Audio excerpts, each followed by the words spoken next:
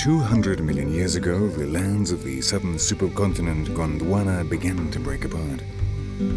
This was the birth of the continents as we know them today.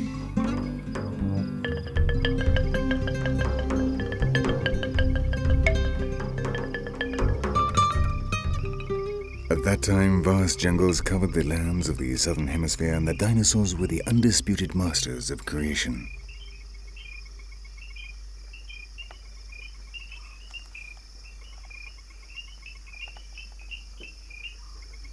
But there, deep in the dense Mesozoic vegetation, hidden among the shadows of a world ruled over by giants, already breathed small creatures with hair, the first mammals, a lineage that would eventually conquer the world.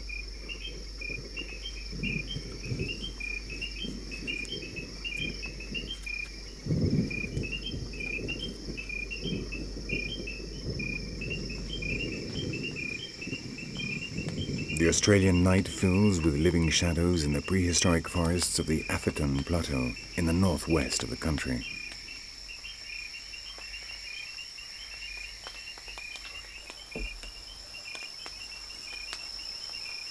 Small, shy creatures like this brush-tailed opossum must have been the precursors of all present-day mammals.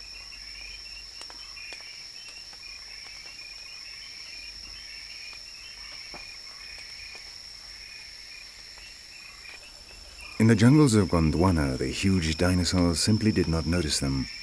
But their warm-blooded bodies, their ability to keep their children inside them until they were completely developed, and their astonishing adaptability were to be the keys which would enable mammals to diversify and take over the world.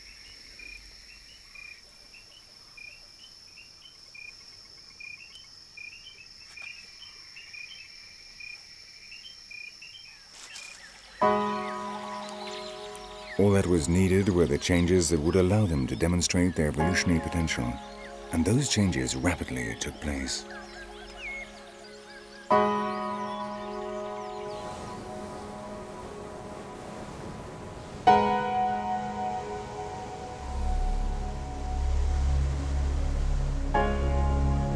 When Gondwana broke apart, the mammals were still scarce and primitive.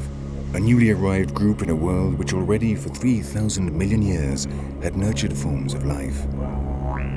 In places that have since that time remained isolated, we can still today find clues as to what those first mammals must have been like. And in Australia, the largest of all, descendants of the most ancient group of all still survive.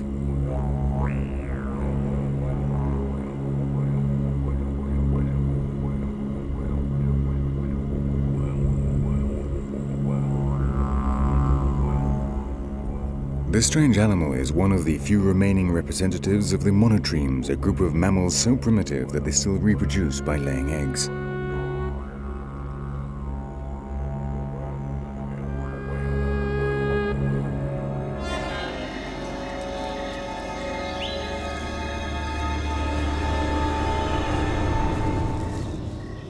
The isolation of Australia meant that these ancient animals were not forced to compete against the more modern mammals which would develop in the still connected continental masses.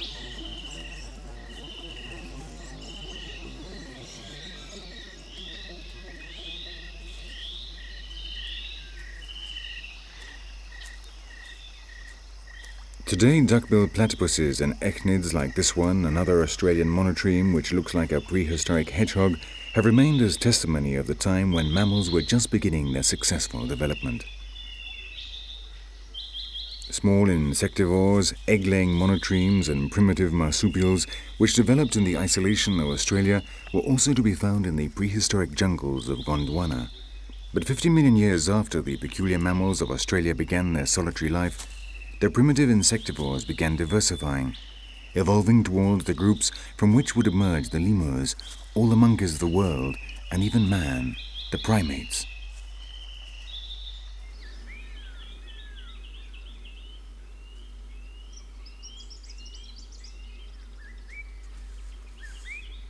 And at this crucial point in the history of evolution, Madagascar began its existence in isolation.